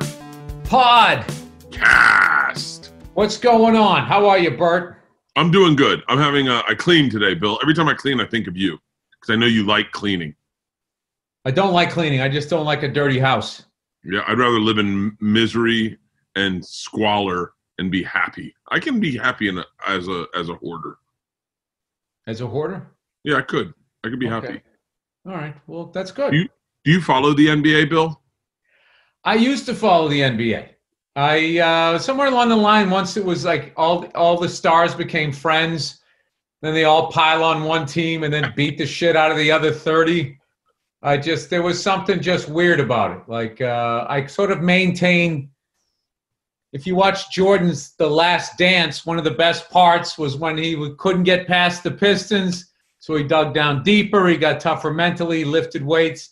All these guys today, so many of them, at that point in their documentary, is like, you couldn't get past the Milwaukee Bucks. So what did you do? Oh, I just signed with them the next year. It'd be like Bird becoming a Laker or Magic becoming a Celtic. The whole thing is weird. But speaking... Yeah, introduce our guest. Of the NBA, we have a guy who wrote a book about some interesting things that have gone on in the NBA. Tim Livingston, everybody, who is welcome to the podcast. Thank you, Ben. So there was confusion. Andrew and I were talking about that offline. We did a podcast on the NBA, not wrote a book. So I thought it was a book. Yeah, he's got a podcast. He's got a podcast called Whistleblower. Who fixed the NBA? This is the biggest scandal in sports history that I got to be honest with you, I got whispers of, but it wasn't laid on to me like the way it was the Black Sox scandal, and I know that it's as big, if not bigger than that. It got swept under the rug, I feel like, a little bit. And I got to be honest with you, I want to start here, Tim, because I don't want to get right into it, but I'm curious. I stopped watching the NBA. When I got older than the players, for some reason, I no longer could enjoy it. When I was a kid and I looked up to them, I was there. I was like Magic, Bird, Jordan, Isaiah, Dominique Wilkins. I was really into basketball. And then all of a sudden when I got old, like Sean Kemp's the last player I was like, I love that dude. And then all of a sudden I became their age and I was like, How do you feel about that, Tim? Well, it's this year's draft. All the kids were born in 2000 or 2001. Which is truly bizarre. Yeah, right? But yeah, I grew up a huge basketball fan. I grew up in Los Angeles. I was a Lakers fan and kind of became disillusioned with the NBA in similar ways that you guys did as I got a little bit older. But the big thing for me, and this is what the story's about, is the disillusionment really came from basketball being way too close to professional wrestling. And that's what we dive into in this podcast is, how close was it? The fine line between entertainment and a true athletic competition, did they deviate along that line? And that's kind of what this story is about. Well, I got to tell you, I felt like in the 2000s, people used to think I was a conspiracy theorist. I was watching games and I'm going, these games are fixed. And people said, you're out of your mind. I clearly remember I went to a Utah Jazz game. The Celtics were in town. I was doing a gig or something. I went to the game. And, if the ref's calling it close, they're calling it close. Or if they're letting them play, they let them play. But this was like civil. They were doing both for like chunks of the game. 7 minutes, they're letting them play. Another 7 minutes, they're calling everything. And I was just like, this is like they're switching off officiating things. And I also felt overall that Celtics-Lakers thing that happened organically that then led us into the Bulls made that league pass everybody, and then they have tried to finesse. I wouldn't say fix, but they did everything they could, because those were basically two super teams through the drafts and a couple of shrewd trades. Like Robert Parrish was a shrewd trade, and and I feel like ever since then they have been looking for the Celtics-Lakers thing again, to the point I think they looked the other way with the Kevin Garnett trade, where we got him for nothing and Kevin McHale was in the front office, and then all of a sudden the Celtics went from nothing to being in the 2 years in a row with the Lakers in the finals, or the final, whatever you call it. We win in 2008 or something like that, and then in 2009, that was like a grudge match with the refs and Rasheed Wallace. And they were calling reputation fouls in a game 7. They were letting their Beyonce diva bullshit with this guy get in the way of the two franchises, which are the NBA. And I watched the Lakers beat the Celtics, taking unguarded free throw shots, something like 35 to 15. And I don't know. I just felt like it just became and then LeBron going to the Heat and how much they hated that, but everybody watched because they wanted him to lose. Then it became like the villain in wrestling. So then it's like, hey, let's let Durant go to the Warriors, which that season was just like a bad summertime movie. You knew what was going to happen from the very beginning. So that's kind of what happened with me. But no, and you're right. No, you're right, because Bill, the big word, and it's not what I say is, after our investigation, if you listen to all 10 episodes of Whistleblower, conspiracy theory, you can drop the word theory. There was a conspiracy here. And it went up to, during the Donaghy scandal, it went up to the highest levels of government that made this thing go away. Because in 2007, 2008, there was an FBI investigation where they were going to wire up Tim Donaghy, and he was going to call every referee in the NBA and say, hey, when Dick Bavetta referees a Game 6 or a Game 7, does he have a motive? Does he want a certain team to win? And does the NBA want a certain team to win?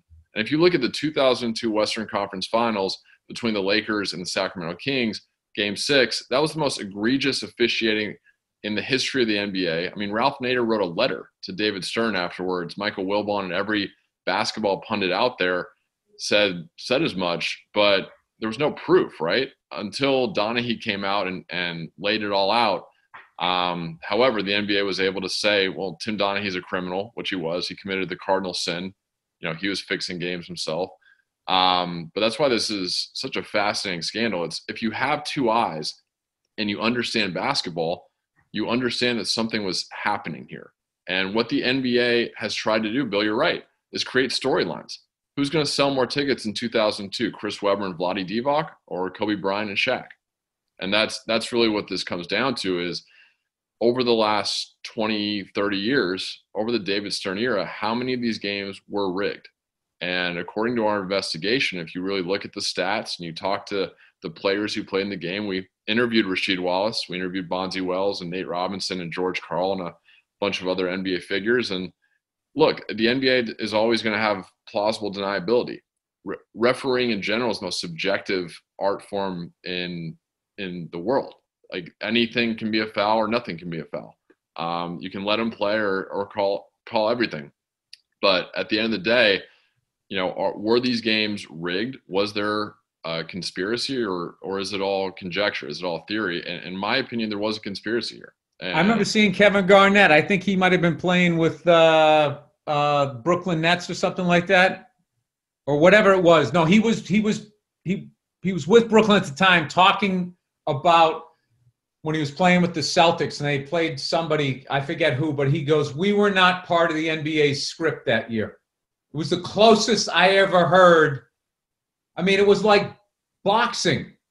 I actually, I think it's like painfully obvious that how they were almost bankrupt and the Lakers-Celtics rivalry saved them, that then became their business model, once Jordan all of a sudden retires in 2008, what are we going to do? And they had the Spurs, but they lacked the star power sort of thing. People said that they were boring or whatever. And I think that there's just sort of an unwritten rule that the Lakers have to be good. They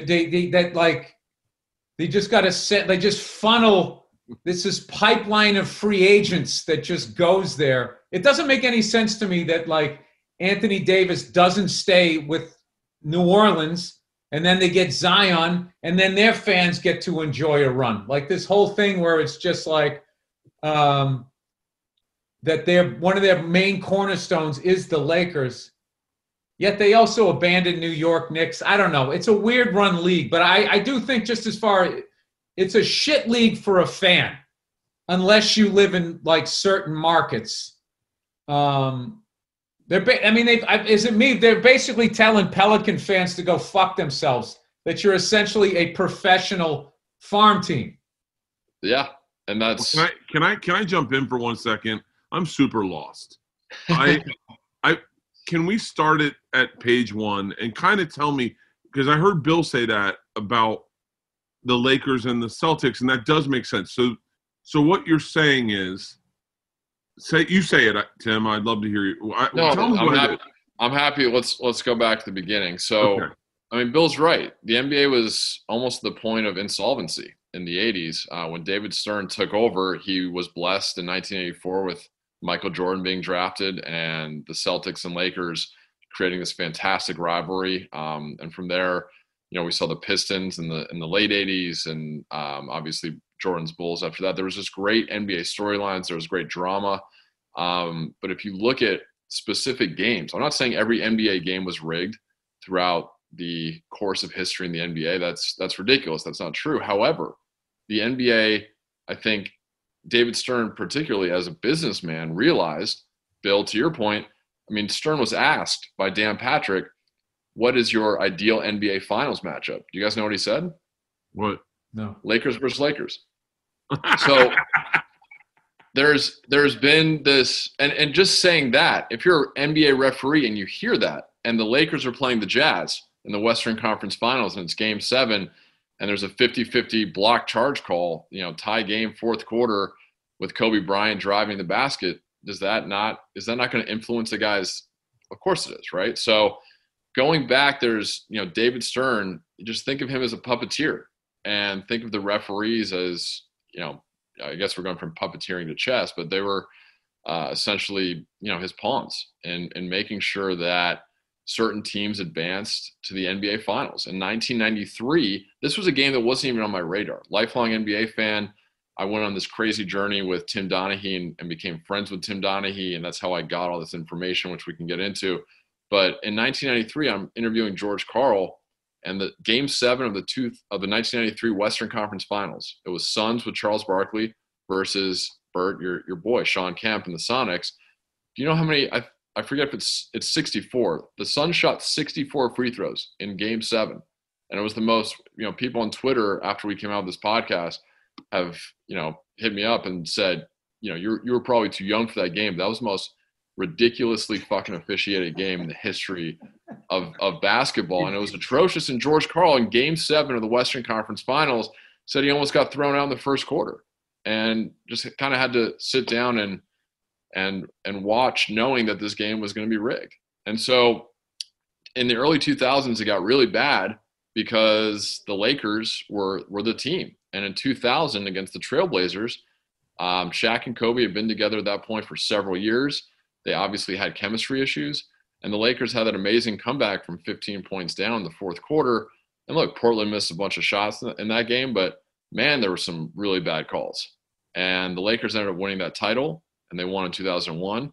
And then in 2002, they were the second best team in the league, the Sacramento Kings, and won that title behind, again, the worst and most corrupt officiating in any sport that I've ever seen. And I think most sports fans would agree with that. So it's this whole journey of, what is basketball? Is it wrestling? Why should we care as fans? To Bill's point, it's a really tough business.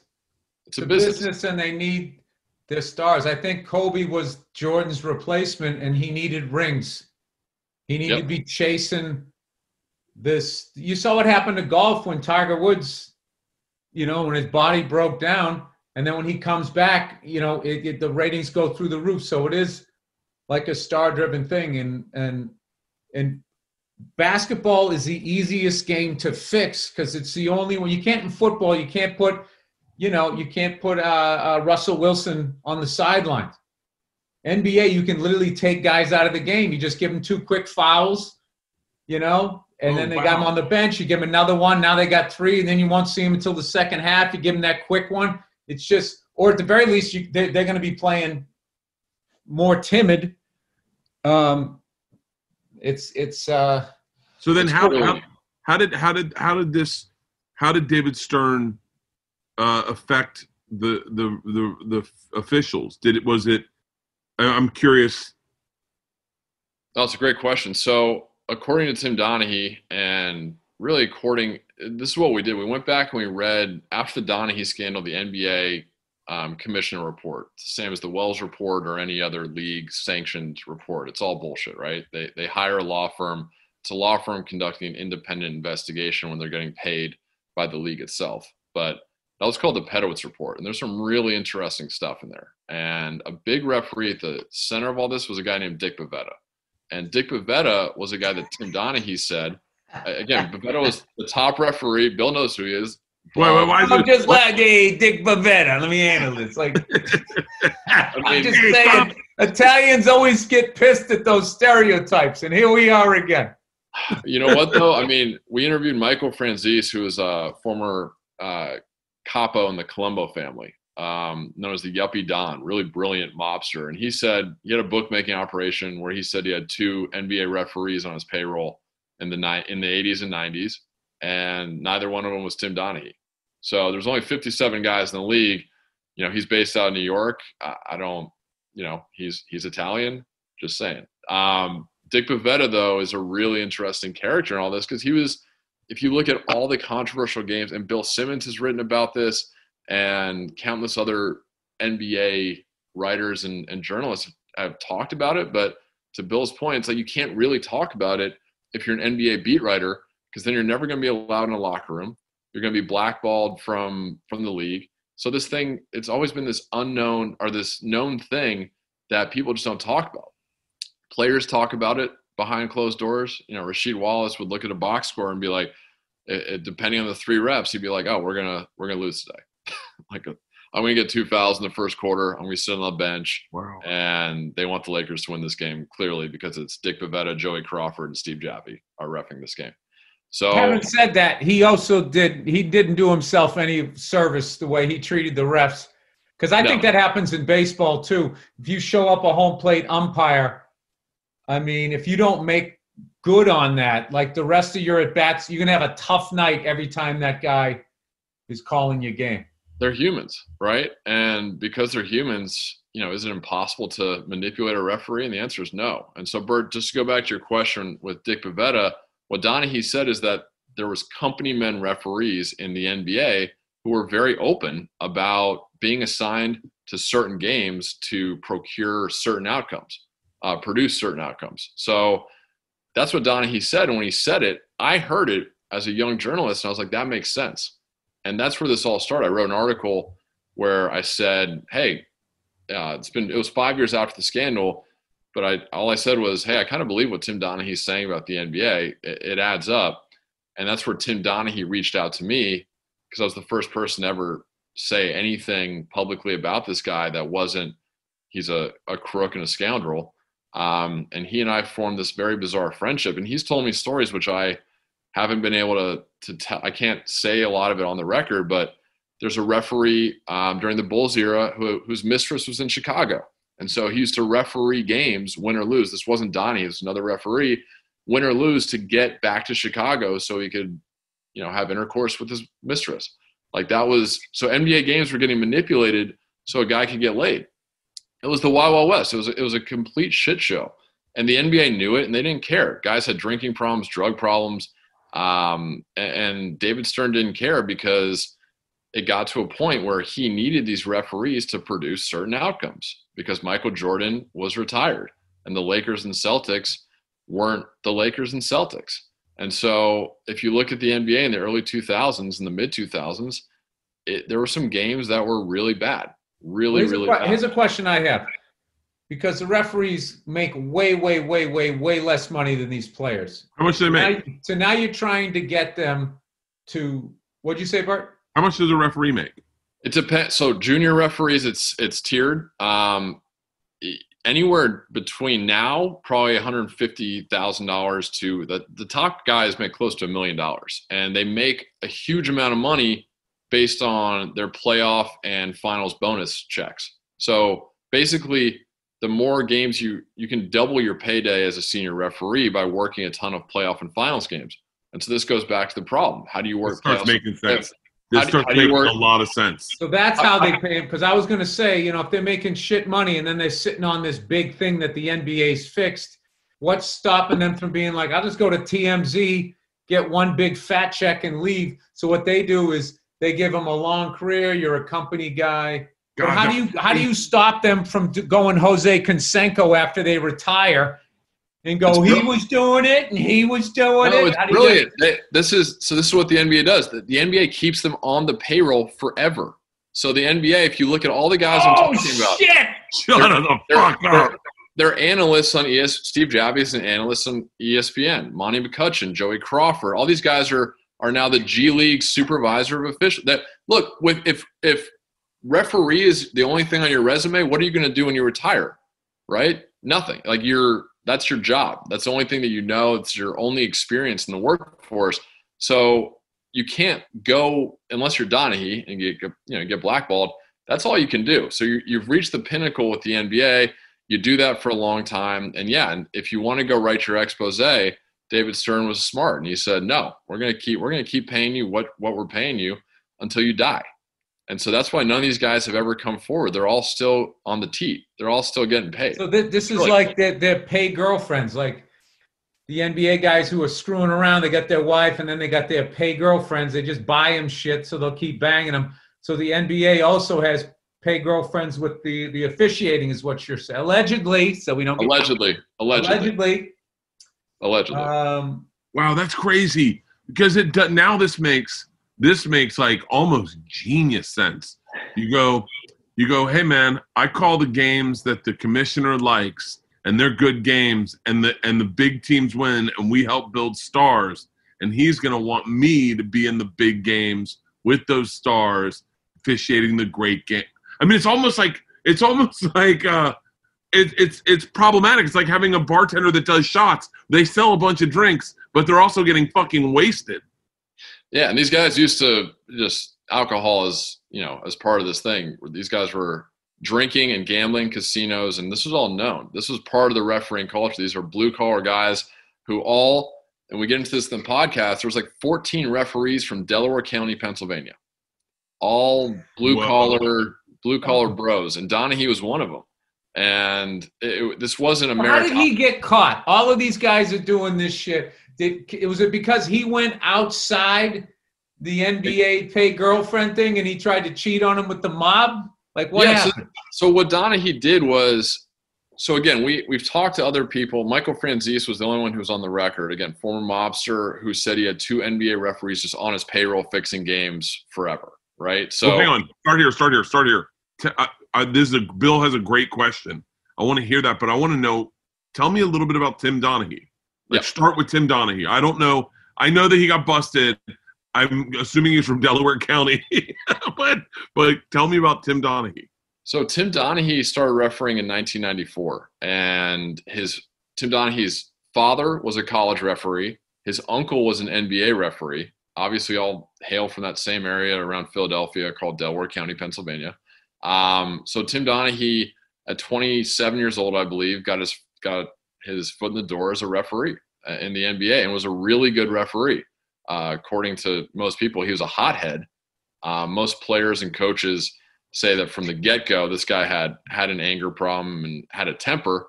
But for his first 9 years in the NBA, we have no evidence that said that he was manipulating games in any way. he, by all accounts, was just a up-and-coming referee. And again, referees get fired. If you're not good after 9 years, you're gonna get canned. He was starting more playoff games. You know, he was working his way up. And then in 2003, this is, as we get into the podcast, you can only believe what Tim Donaghy says. You got to take everything with a grain of salt. Yeah. That being said, there's a lot that's public. There's a lot in the FBI files. There's a lot that when you do your research, you can corroborate and is true. So he started gambling on games that he refereed and allegedly fixing them in 2003. So from 2003 to 2007, that's a long time. Tim Donaghy was betting on games that he refereed. So that's 260 games during that period that this one referee had money on. So that's 260 NBA games that, whether you want to say the word fixed or not, they were being manipulated against the point spread. So that's Tim Donaghy in a nutshell. Tim Donaghy got caught on a Gambino wiretap. And so what happened is towards around 2006, 2007, Donaghy thought he was never going to get caught because this was so easy. This was not difficult. It's not difficult for an NBA referee if the Pistons are favored by 5 points over the Hawks to make sure that the Pistons win by 7 instead of 4. That's not hard. That's a really easy thing to manipulate. And he was winning, according to him, 80, but according to his co-conspirator, 90. So let's say like 90% of his bets, right? So you're not betting, you're just printing money. So he was doing this for years. What kind of bookie keeps taking? What kind of bookie is going to take a bet from a guy who's refereeing the game unless they're in on it? So that's what it was. They were saying, hey, make sure the Pistons win by more than 5 tonight, and we'll let you put. He's not even betting; they're just paying him to do it. 100%. So he was getting paid.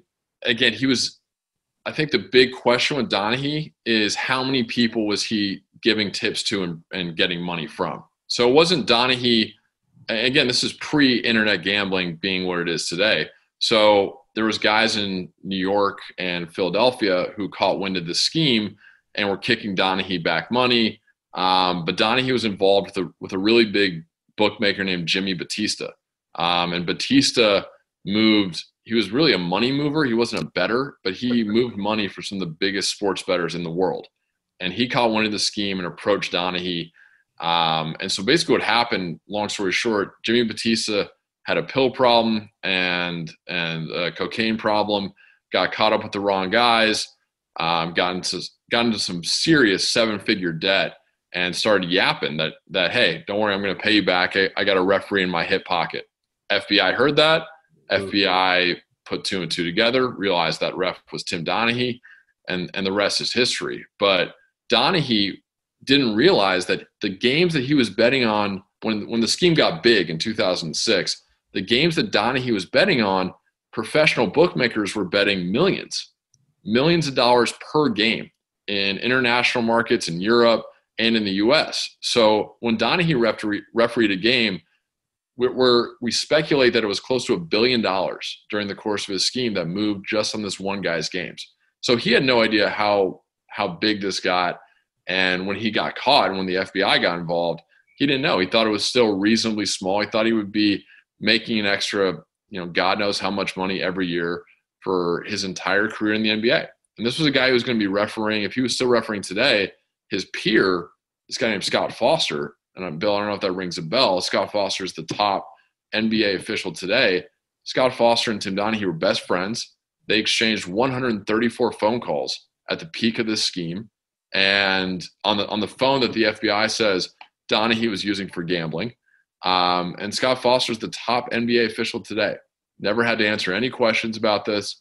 The FBI came out, this all came out. And this is the guy that we're trusting today to referee the most important games in the league. I remember when that came out and they just put it on him. I'm like, what about the rest of the guys that were doing the game with him? It's like, how long could I shave points Bert on a game before you kind of like, Bill's acting, is he having an aneurysm? Like, what is he doing over there? Like, you'd know what was going on. They always get it to the lone crazed gunman whenever there's like this level stuff that is involved. I am so glad that you're. I mean, I was just called paranoid, a conspiracy theorist. Like I just got totally disenfranchised with the whole thing. It just looked just so manipulated. Even like the whole creation of the super teams and like, I mean, I don't know. Like, I don't know how you watch a game 7 and you call 30-something fouls on one team and the other team only in the teens, unless the other team is just hacking the shit out of you. But if it's just pedestrian shit. So I would think that then ESPN, everybody, because they're all making money off of it and making so much money off of it, that everybody just sort of shuts up, except maybe at the Christmas party when somebody has a few, and everybody just buys the myth and sells the myth that this one guy, like, So